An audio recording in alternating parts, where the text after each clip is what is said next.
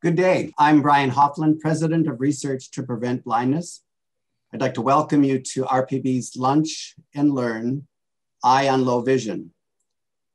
Research to Prevent Blindness is the leading nonprofit organization supporting eye research directed at the prevention, treatment, or eradication of all diseases that damage and destroy sight.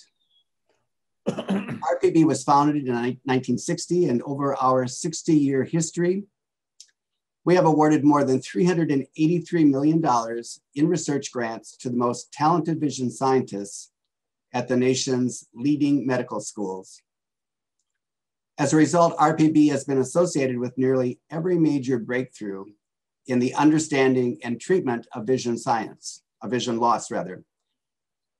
In today's educational session, our third Lunch and Learn event, we will hear from two RPB-supported talented scientists about low vision causes, management, and assistive technologies. One of our speakers, Dr. Myung Kwon, received an RPB Lions Club's International Foundation Low Vision Research Award, which supports the investigation of the causes of low vision, as well as new avenues for diagnosis and treatment. And one of our speakers, Dr. Gong Lo, received an RPB Reader's Digest Partners for Sight Foundation Innovation in Technology Low Vision Research Award, which supports the development of assistive technologies for persons with low vision. I want to say thank you to all of the generous supporters of RPB who make our work possible. The importance of supporting medical research has never been so apparent.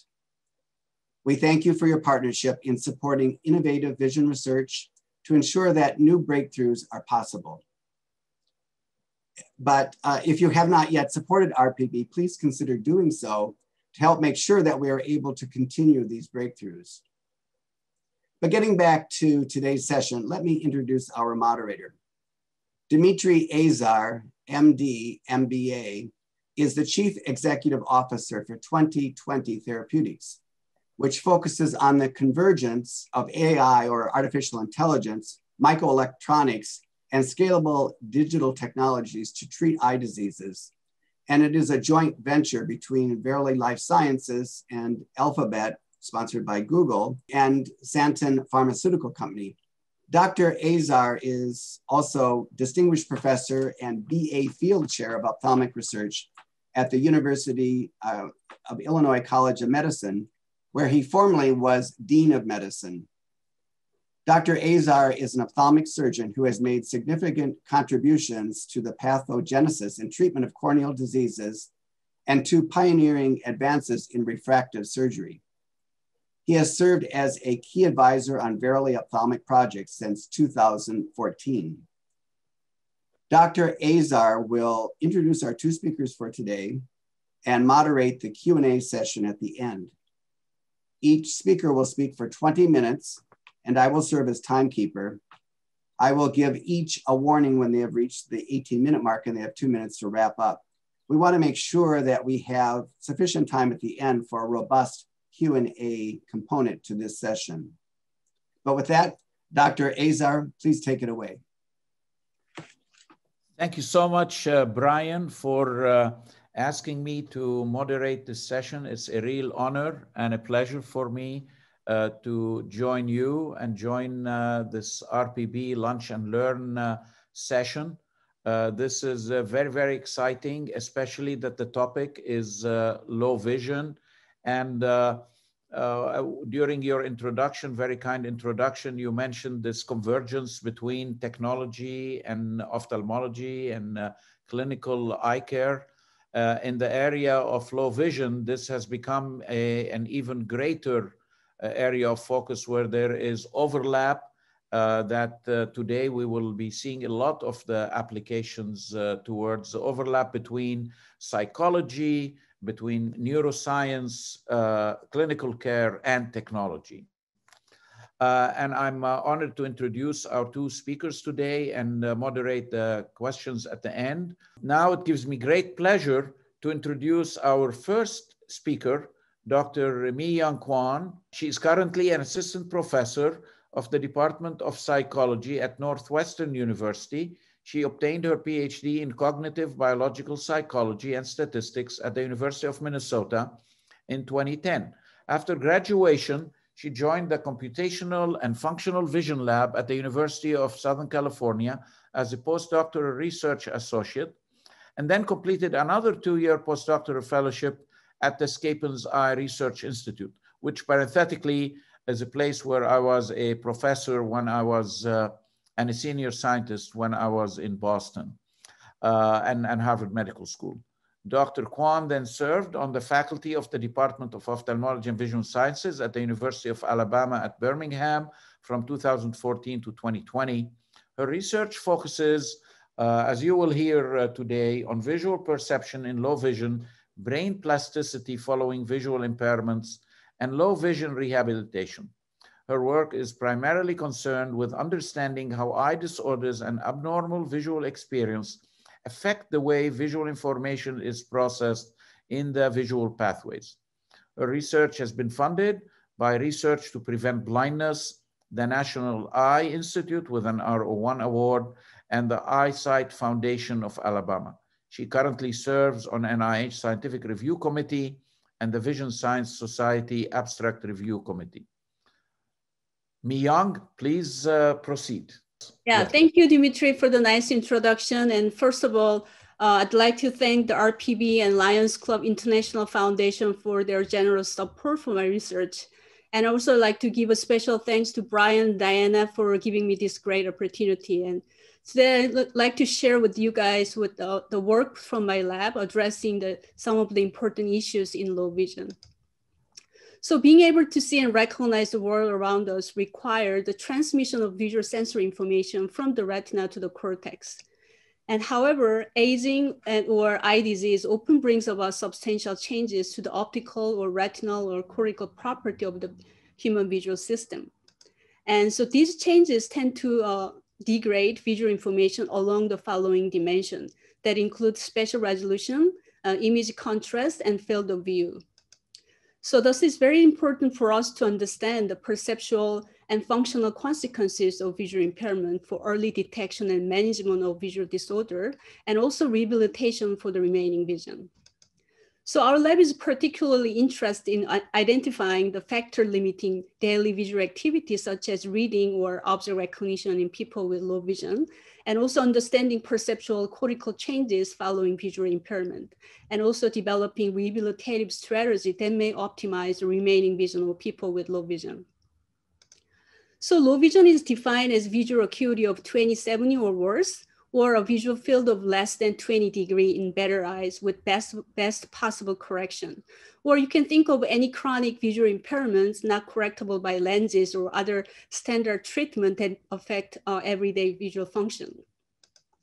So major eye diseases that cause low vision in the United States include age-related macular degeneration, or AMD, and glaucoma. On the other hand, globally, cataract is still one of the major causes of low vision. So approximately 6.5 million Americans over the age of 65 have severe visual impairments, and the aging society is expecting to increase this number. So then what are the perceptual issues associated with low vision? And blur is one of the major perceptual issues associated with low vision, as shown in these images. So it could significantly reduce the visual acuities, that is the ability to discern, find detailed information with precision. So those with poor visual acuity would experience difficulty recognizing small letter. Second, contrast sensitivity, that is the ability to distinguish a target from its background, is also significantly impaired in low vision.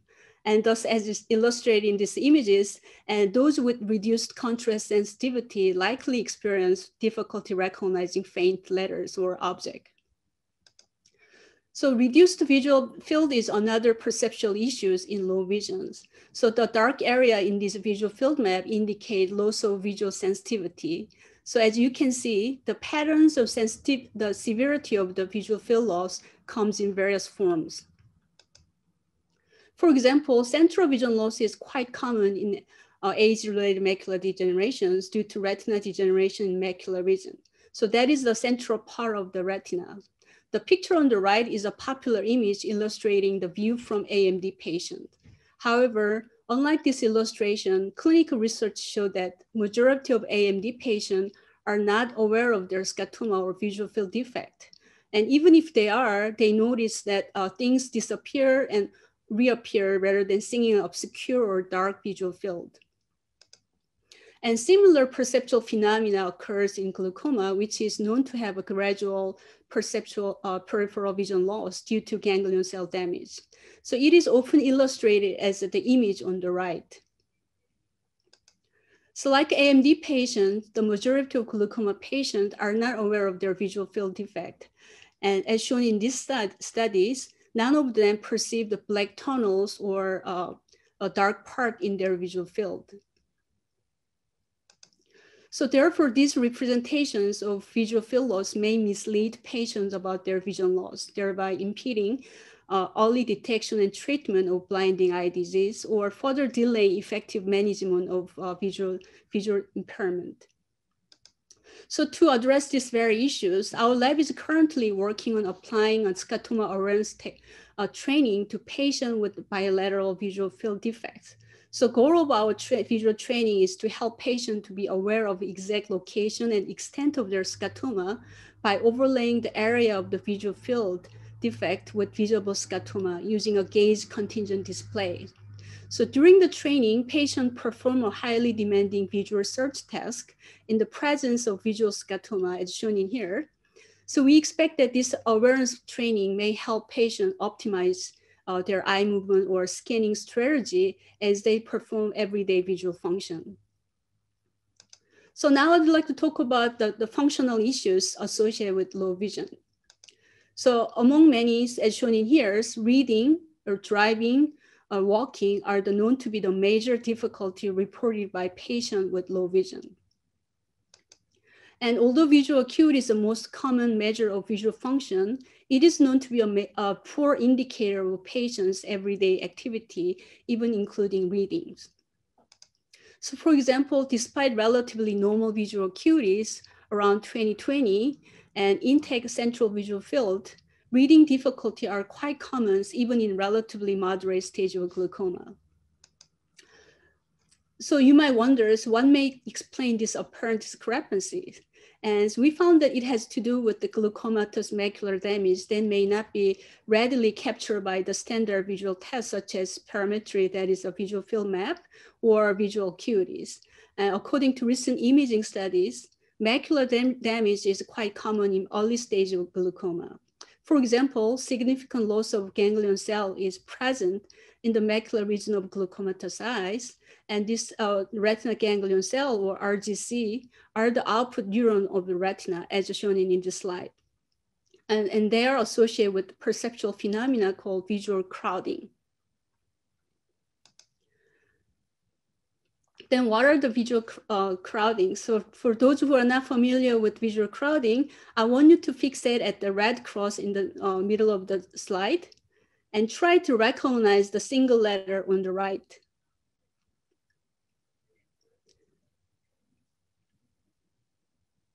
I'm pretty sure most of you probably have no trouble recognizing this isolated letter.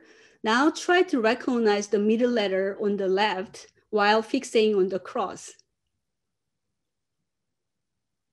I'm pretty sure it will be very difficult, right? Almost impossible to recognize the middle letters unless you cheat, right? So, so this phenomenon is called crowding. So it is due to the nearby items interfering the recognition of targets. So as you have no trouble recognizing same letters when it is presented alone, so crowding cannot be simply explained by reduced visual acuity or contrast sensitivity for a given retinal location. So crowding is common in everyday visual tasks, such as face recognition, reading, or visual search, as shown in this slide. And it is more pronounced in peripheral vision, but also occurs in central vision for some clinical populations, such as dyslexia or amblyopia. So interestingly, we observed significantly increased crowding in central visual field of glaucomatous eyes. And this increased crowding in turn appeared to be reduced the visual spans. that is the number of letters you can recognize at one glance. So this visual span is known to be highly correlated with the reading speed. So if you have a short visual span, it is likely to slow down your reading speed. So we found that there was a significant shrinkage of the visual span even in moderate glaucoma. On average, they tend to recognize more than 2 letters less than what is expected from age-matched normal control. So importantly, we found that the visual span was the best predictor for the reading speed of glaucoma patient, but neither visual acuity nor contrast sensitivity was. This was also true for driving. So our study on older drivers showed that at-fault motor vehicle collision environment was significantly associated with impairment in driving the visual field, particularly left visual field impairment, but not with the visual acuity or nor contrast sensitivity. So these studies together show a critical gap between clinical measurement and everyday visual function. So as we all know, so various structural and functional assessments are routinely performed in an eye clinic. However, these measurements often do not directly speak for patients' everyday visual functions.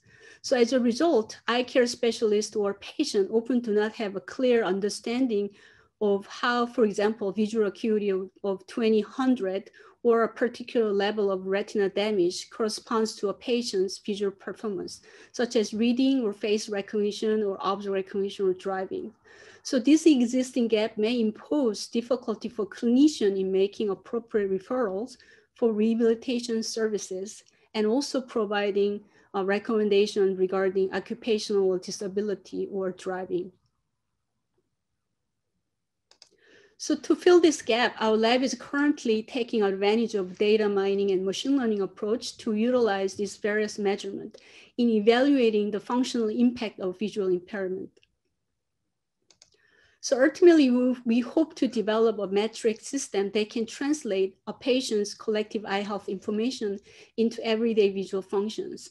So we believe that this system may help clinicians gauge a patient's ability to carry out major visual activity given their eye health condition. So although we have a long way to go, we are very encouraged by some of the promising results.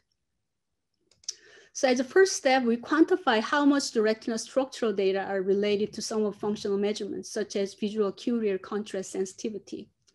So as shown in here, so we use a deep neural network that is a machine learning algorithm inspired by the structure and function of the human brain. So like the human brain, it can be trained to perform a particular visual task, such as object recognition or face recognition. And this method has been used in various medical applications to identify biomarker for pathological disorders.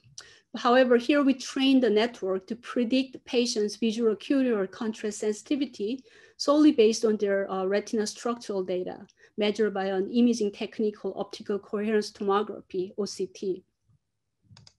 So as shown in here, we found that patients' visual acuity can be reliably predicted from their retina structural data alone. Here on the right side of the slide, we visualize a critical retina feature used by the network for the acuity prediction. So interestingly, we found that the photoreceptor layers where photosensitive neurons are located was the most critical feature for predicting visual acuity. The same goes with contrast sensitivity. However, as shown on the bottom right of the slide, we found that the ganglion cell layers was the most critical retinal feature for predicting contrast sensitivity. So these results together highlight a close linkage between the property of retinal structure and human visual function. And I would like to also point out that currently we have no clear understanding of how people with low vision learn to recognize objects under deprived viewing conditions, such as blur, low contrast, or reduced field of view. Although the visual feature of the object can be drastically different under such a viewing condition, as demonstrated in this slide. So to address these issues, we utilize a deep neural network to identify the critical feature used for object recognition under deprived viewing condition. So we are currently using this information to better understand the factor limiting everyday activities such as reading or object recognition in people with low vision. And there is also opportunity to optimize the remaining vision of people with low vision through the visual trainings. So I'd like to talk about one of the ongoing studies in my lab addressing these issues. So when patients lose their central vision due to AMD, they adopt an eccentric location outside of scotoma as a pseudophobia for visual task or guiding their eye movement. So this location in the periphery is called preferred retinal locus or PRL. And while stable PRL is often associated with better visual performance, the emergence of a stable PRL is a rather slow process, taking at least 6 months to a year to fully develop.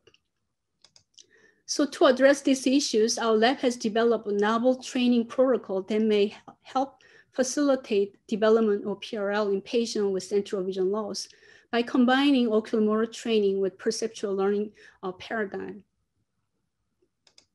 So as a proof of concept, we first tested the efficacy of this training in normally sighted subjects. Basically, we wanted to see whether we can make people use their peripheral vision to guide their eye movement and to recognize objects. So using a gaze contingent displays, we induce a simulated central scotoma in normally sized subject.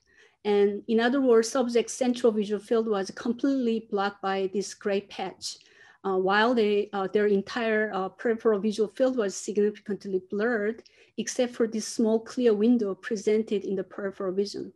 So this clear window was basically mimicking subject's prescribed PRL location. So training involved 3 visual tasks: word, face, object recognition, as they're highly relevant to real life activity. And during training, subject had to follow the target as quickly as possible as he moved to a new location across the display screen, while performing a highly demanding target recognition task. So we expected that subject would rely on this clear window presented in their peripheral vision for performing this task and guiding their eye movement instead of their central vision. So here are the results from 8 subjects. I'm showing the visual field in these circular maps where the center is a fovea and gray patch is scotoma. So color map represent each subject estimated PRL location, and the orange dotted line show that their training location. So as you can see, the estimated PRLs of all subjects lie within their training location. So these results suggest that after 8 to 10 hours of training, all subjects successfully learn to use their peripheral vision for performing visual tasks and guiding their eye movement. And the training also significantly improved the precision of oculomotor control to the level that is comparable to the central vision condition. So where subject performed the same task without central scotoma. So this finding suggests that contrary to our conventional view, oculomotor control in peripheral vision can be as stable, as precise as in central vision with proper training regimen. Dr. Kwan, you're at the 18-minute mark. If you could wrap up in the next 2 minutes, please. Sure, thank you. So we also found a significant improvement in object recognition and visual search performance following the PRL training. So taken together, our results suggest that our training method may hold promise for a viable rehabilitation technique for patients with central vision loss. And so far, I've shown you that our lab utilized various techniques such as psychophysics, eye tracking, retina imaging, and computational modeling, and machine learning and deep learning approaches to better understand the perceptual and functional issues in people with low vision. However, we believe that this may also help us bridge the existing gap between clinical assessment and patients' everyday visual functions, therefore that improving the quality of life in low vision. I'd like to thank my amazing lab member and funding sources. Again, thank you for your attention. I'm looking forward to a Q&A session. Thanks. Thank you so much, Young, for this very, very exciting presentation. It gives me great pleasure to introduce our next speaker, Dr. Gang Luo. After he received his engineering PhD in China, Dr. Luo went to Boston and received postdoctoral training on low vision at the Harvard Medical School. He is currently an associate professor at Harvard and associate scientist at the Mass Eye and Ear Infirmary. His primary research interests include vision science, image processing, vision assistance technology, teleophthalmology, and other technologies related to low vision. In recent years, he has been studying how visually impaired people drive, walk, and use visual aids based on their behaviors in daily activities. It's my honor to introduce you, Dr. Luo, and would look forward to hearing your presentation. Thank you so much. Good afternoon, everyone. I'm glad to join this webinar. I would like to thank RPB giving me an opportunity speaking here. Again, I would thank RPB giving me funding support to develop one of the apps I will be talking about today. So today I will introduce a few apps developed in my labs, and after introduce those apps, we will talk about some of the study we have done, try to understand people's needs and people's behaviors. And so far, we have 4 apps already released to the public for free, and we have accumulated more than 1 million downloads. The active users are more than 100,000. So the first app I will be talking about is called the Supervision Search, and I actually call it the Smart Magnifier. So it's essentially a magnifier, but the idea behind this app is we want to help people with visual search, because you know, visual search is a big problem for people with low vision, and I would to make a note here that this app is made possible by support from RPB. So this try to explain the concept of why we need a view search. So for instance, you receive a views, and if you want to find the website of this company, you know every website start with www, right? So if you type in the keywords, or you can speak to this app, www, it will locate this area and zoom in, magnify that part. You will find the website of this company. And this is another scenarios when you try to search across the shelf. This is a real case. Like go to the CVS pharmacy, try to look for erasers. But you know, there's so many things there, you couldn't find it, and you take a picture, type in erasers, and it will find, okay, zoom in, erasers right there to your left. And of course, you can speak to the app, not type in.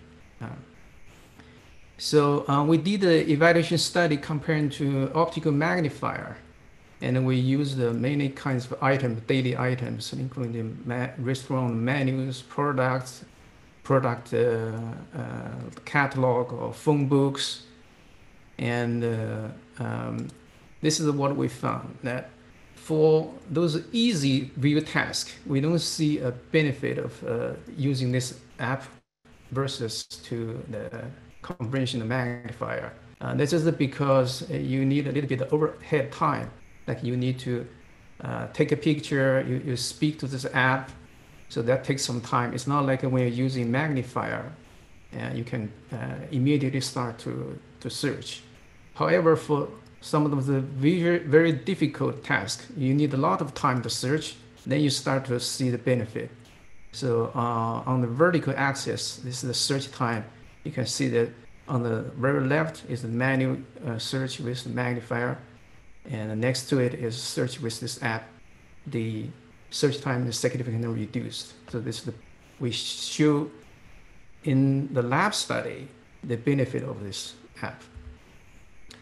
So the second app I want to introduce is called a Supervision Goggle. It is a low-cost solution of a head-mounted visual aids. And if you have a smartphone and you just need to order a low-cost VR goggle, virtual reality goggle from Amazon, which costs maybe $20 or $30, and you put your phone in, you can immediately have this head-mounted view aids. So this app was developed because I was motivated when I see that some of the commercially available head-mounted view aids are so expensive. They cost more than $1,000, even $10,000, like Eastside or Journey. And so we developed this and we give it to some of the patients, and they are very excited about this app. Here I cite one of the users as comments. He said he's able to using this app to watch TV. And another user sent us an email saying that this is so great that he can teach his son how to do the soldering. And just a quick demonstration that using this app in this low vision person, his view acuity is 2400. Right? When wearing this goggle, he was able to read 2050 lines. So that's 8 times improvement. So the third value app is a supervision magnifier. This is a very common. You will see this on the App Store or Play Store. Many of this type of magnifier. And in our particular app, we have most of the common features, like you zoom in, you can freeze the screen and take a snapshot, or you can turn on the flash, or you can change it to inverted color mode to enhance the images. So these are all commonly seen in many other apps. And actually, in our app, we have a very special feature. It's called live image stabilization. So when you zoom in, typically we have a image shaking. But in our app, if you press the screen and hold, the images will stabilize, as you can see here. And if you want to read from left to right, we have a mode that you can stabilize it vertically only, so allow you to move freely from left to the right to read. So these are the apps I just talked about. Basically, they're all magnifier app, slightly different. So here I want to ask a question: how actually those apps are used in people's daily life? So recently we did some studies, and this is the first conclusion that we found that those mobile apps are used mainly for spot reading. Yes, it is possible you can use it for a book reading, but mostly it is used for spot reading. And this finding is based on our investigation on 16,000 of the people over 1 month. And here I want to share with you some of our findings. So the first is this graph shows the length of the time people use this app on each day. And on the vertical axis is the percentage of the users. As you can see, most of the users use this app 3 minutes or later or less. Very few people do use that for more than 30 minutes per day. And if you look at how long they use the app, each lunch, so when they open this app, start this app and close it, this is called one lunch. And you can see that most of the use lunches is 3 minutes or less. But you still see a very small amount of the cases that some people use it more than 30 minutes. So yeah, you can use that for reading books, but mostly they are used for the app very shortly for spot reading. And we also look at the focusing distance of this app, and we found that it's not like the optical magnifier. It's only used for near vision reading, And when people have this app, you know, they have this phone camera. These days, the phone camera is very powerful. You actually can use that as a telescope. So we have the evidence to show that there are some cases that the focusing distance is 2 meters and even far away. So this is showing that, okay, the mobile magnifier app is more versatile than optical magnifier. And here I want to share with you some of the examples for distance viewing I happen to come across. So this is a person using her iPad to watch the speaker in distance. And this is another person using the supervision in a lecture. So the next question is that what kind of view targets are people are viewing when they use these apps? So this recently finished the study. And we monitored more than 24,000 users over 1 month. So we capture the images when they are using this app. So we capture only one image when they have for each launch. So we don't capture many of them. Just one launch, we capture one images. And we send this images to cloud and went through a artificial intelligence object recognition. And as here are some example that here we can recognize like a tables, desk, Lego, outdoor scene, buildings, window, or text. So the users will not be able to see it. That's just for demo. And here is what we found. So here because we are able to recognize more than thousands of objects. So there's so many of them. We need to categorize them so that it's possible we can interpret. So here we categorize to 11 categories: text, indoor art, human, etc. And we compared the handheld magnifier and head-mounted goggles. As you can see that the blue is a magnifier. Most of the target is text. So people use that for reading text. Okay, this is not a surprise. But please note that the proportion of the percentage of text is less than half, less than half. So less than 50%. So more than half of the target is actually non-textual. That's a majority. And this is even more if we look at the goggle users. So indoor is the most, more than half. So, and if you look at this histogram, you will see that the distribution of handheld and head-mounted is quite different. So this suggests that there are different visual needs when users choose handheld or head-mounted view aids. And then the next question is where those magnifier apps are used. So here we tracked their the distance between the two consecutive use. Let's say you use it the first time, we record the GPS location, and for the second, we record the GPS location and we calculate the distance between the two locations.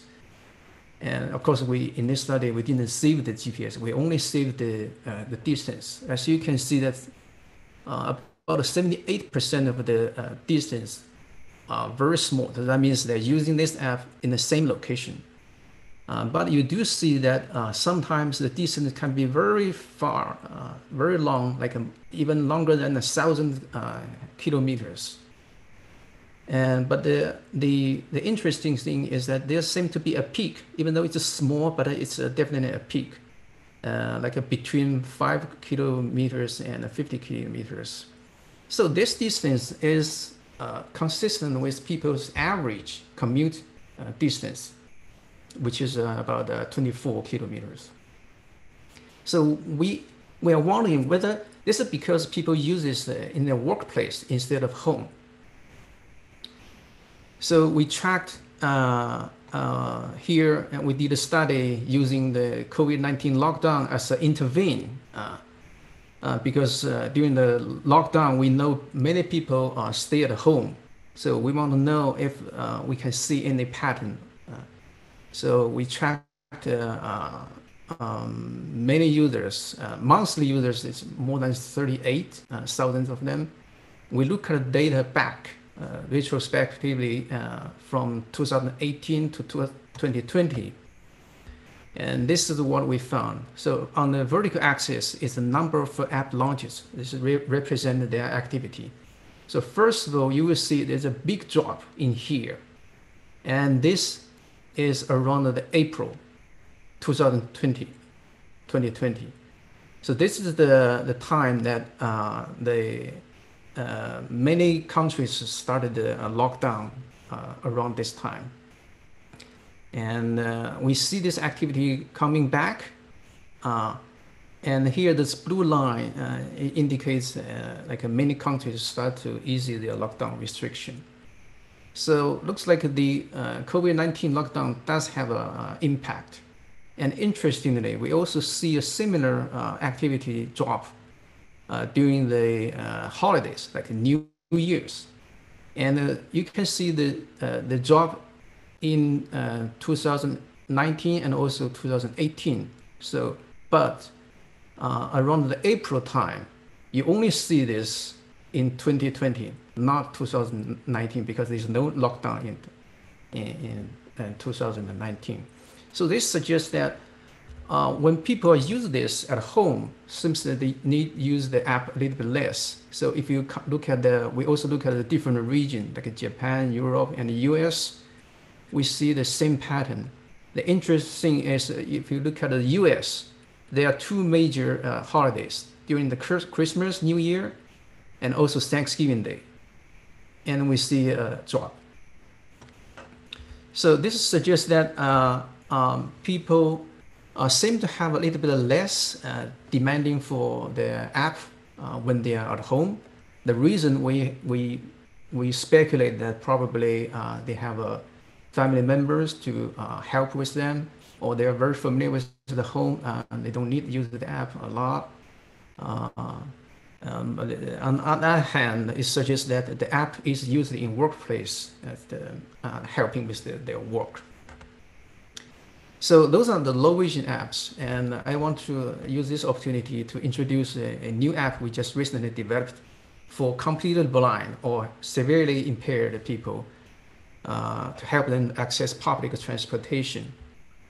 And the pain point we try to address in developing this app is that it's called the last 30 feet problems in navigation. So here just illustrate this person tried to take a bus, but she went to a wrong location and missed the bus because the bus driver didn't realize this person is trying to catch a bus.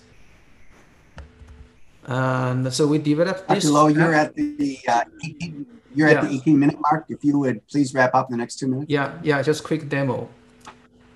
So this is how the app works. This is the demonstration. As you can see, the GPS is not very accurate. Even though the person is on the right side of the street, when the person is facing down, facing south. But the GPS, Google Maps showing he's on the other side. And so through this screen recording, you will see that he's actually on the other side. And when he used this app, can you hear the sound?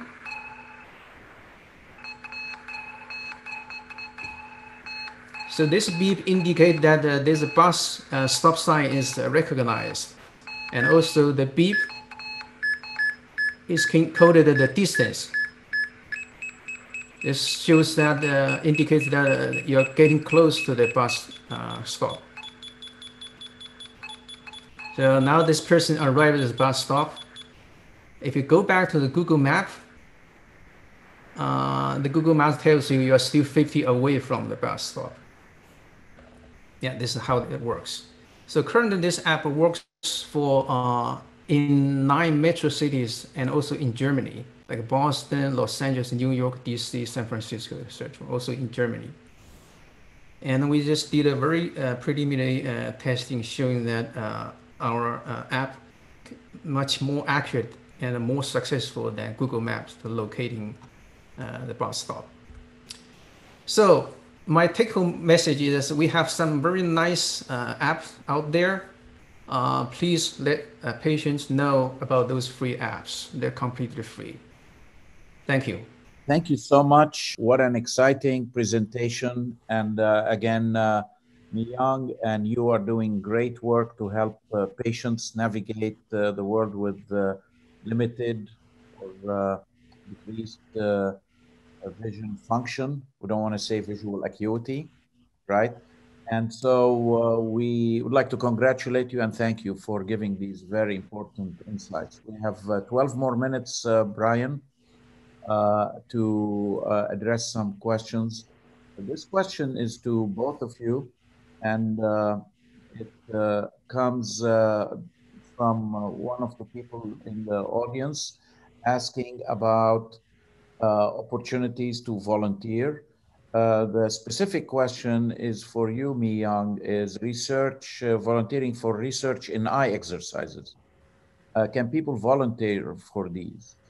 And then a similar question to you, Gang, would be, as you are doing those studies, I know you're looking at population studies, can you have like some volunteers who would be helping you validate the concepts you have developed, like you did in the last presentation? We'll start with Mi-Young.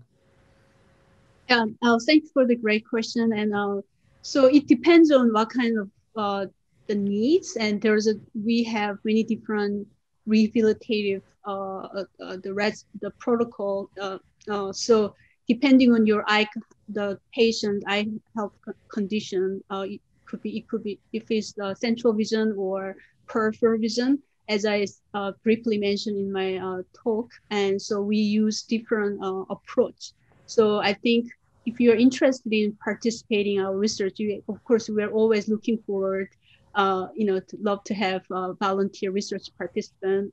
But however, we have to understand their specific eye health condition first to address their main issue and how we can come up with a better approach. But I'm encourage everybody to feel free to contact me or my lab for any future research opportunity. So when you research, when you recruit patients to your studies, do you target colleagues who send you patients, or do you go reach to the public, to the low vision community first? What's the preference? We do both. And so right now, because my lab is currently moved to Northeastern University recently, right now I'm mostly rely on my collaborator who was in Mass Eye in Boston, and he's basically helping us recruit a patient who are eligible for our study. But we are also hoping to reach out to low vision, the senior center and other places for to other research participants. Yeah. Thank you so much. I hope this addresses the question that was raised. Gang, would you like to add to that, maybe the particulars for your situation? Yes. Especially for people who are not in Boston now, there is center of gravity here, it seems, for this session that is heavily weighted towards Boston. Yeah, definitely. Yes, I would really appreciate people who would like to contribute this by volunteering in our study. Yes, that and so as I showed today that I showed our lab testing, like the app seemed to be helpful, but also showed that in the real world, how much it's helpful. So the lab study may not necessarily represent the actual helpfulness you get in the real world. What if people never need to search for very difficult stuff? Although I show that you can help, but I don't have the needs. So that means this app may not actually in the real world is not useful in the real world. So we try to understand what is actually the real helpfulness in the real world. So we want to understand the the daily use of the app, and also we want to craft our lab study that can best represent the real world. So in here, we definitely need help from the volunteer, even though you may not be in Boston. If you can, please check out our app. We anticipate that in the future, we're going to send some questionnaire or invitation, invite you to answer some of the simple questions to help us to, better understand what kind of people are using this app, and tell us how helpful it is to your daily life. So those are very important data for us to know. That the study I showed today is only one way. We never get feedback from the users, so that's not complete. We definitely need the feedback from users. If I may follow Dr. up. Lowe, could you Go ahead, Brian. Could you remind people where they can download the apps? I think that there will be some interest, and people may not have caught that the first time around. Mm-hmm, sure, I can provide the links for people to download. How did you reach so many users? Were you just word of mouth, or because people look for it, or they search for apps and then they have some organizations that will rank these apps? Because there are plenty of these apps all over, and many may be, let's say, less useful than what you are providing, because they're a quick side project for somebody rather than a focused research program such as yours. Okay. Yeah, those are, we don't know who those people are, but they are the user of our apps. So in our apps, we have those runtime log data collection module in it. Basically, we just monitor the activity. It's only 1 week. We never interact with the patient. I have, I mean, if we have another 6 minutes, so there are 2 questions that are coming from the audience. Khan Fan is asking, how can these apps be applied to helping people with low vision navigate the COVID-induced social distancing protocols? And another one from Linda Panuto. Thank you both for asking the questions. How to download the apps again? If you kind of attempted to answer this, but and then I have another question for you, Mi Young, after Gang answers these 2 questions. Yeah, unfortunately, we the social distancing thing, our app cannot do that. I will provide the link to people if they are interested in. Yeah. Okay. I have a solution for the social distancing. My car always has social distancing. As I come next to another car, it starts beeping. So we need an app like that you put it in your phone, and if it detects another phone nearby, it tells you you are less than 6 feet away. But I don't think there are, maybe there are people who developed this. You never know. Yeah. We first need to understand the needs, and people have many different ideas. So, and hopefully RPB can continue supporting us to develop those apps. Definitely, we would like to do. Young, I have a question about the crowding phenomenon that you so eloquently described, and you attributed the difficulties for patients to be, despite good central vision, especially in glaucoma, I think is the example that you gave. Could you elaborate about your understanding of what else is going on in this condition? Is it ganglion cell pathology is greater in the macula than we anticipate, but of course we're paying attention to where the visual field loss is actually most happening, and so there is loss of ganglion cells there, or is this what some people call the diseased ganglion cell pathogenesis, meaning there is therefore hope, if it's diseased and not dead in the macula, of having some treatments that can reverse the vision and potentially improve that component, even though the visual field is not affected. Yeah, so I think there's a couple of issues here. So the acuity, visual acuity, or the visual field map, like parametry, the common, the functional tests for the glaucoma, glaucoma patient are not quite sensitive enough to capture the macular damage already present in the central visual field. So those are actually picked up by the imaging technique, which is like OCT.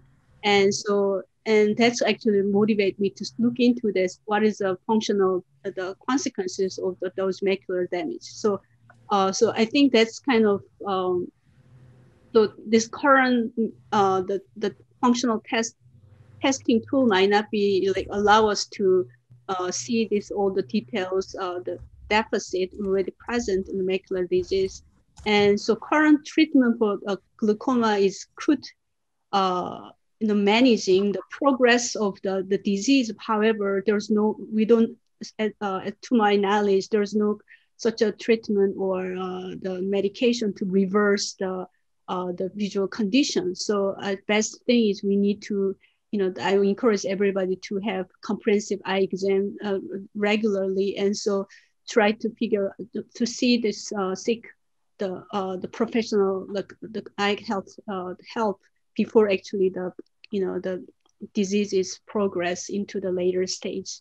And so that's I was thinking maybe potentially if you want to have a trial of glaucoma patients, and then the pressure is lowered drastically under strict controls. And then maybe you find out that there is, if it's diseased ganglion cells in the area, you may find, even though the visual field is not changed, some improvement in visual function. Right. Proposal for RPB, I think. Right, Brian? We'll give you the last word, Brian, and thank you so much, me and gang. So we're at the end of our hour. I just would ask everybody to stay on. There's actually one more question that maybe as we close out the session, we can still answer that question to Dr. Kwan. But I want to thank our two speakers. That is very fascinating presentations and really providing a bridge between vision science and clinical aspects. And low vision is such a oftentimes neglected area within ophthalmology. So we thank you for your presentations. And Dr. Azar, thank you very much for your able moderation. We're very fortunate to have someone of your stature involved in this. Brian, quick question from Michael Eal. This is for me young. You mentioned 8 hours training was sufficient. Are you referring to 8 hours of computer time? Because that would depend on the hardware being used. Thanks. So it's a comment maybe and a question, but if you have a yes, no quick answer, that'd be great. And then we would like to end on time. Yeah, so 8 hours of our the training on our computer, right? So is that addressed? Yes, indeed. Yeah. Mm-hmm. I just want to thank everybody who participated by joining us today in today's session, and we really appreciate also our funding partners and also all of you who are our friends and supporters of RPB. Thank you very much, and this brings us to an end of our session. Thank you all.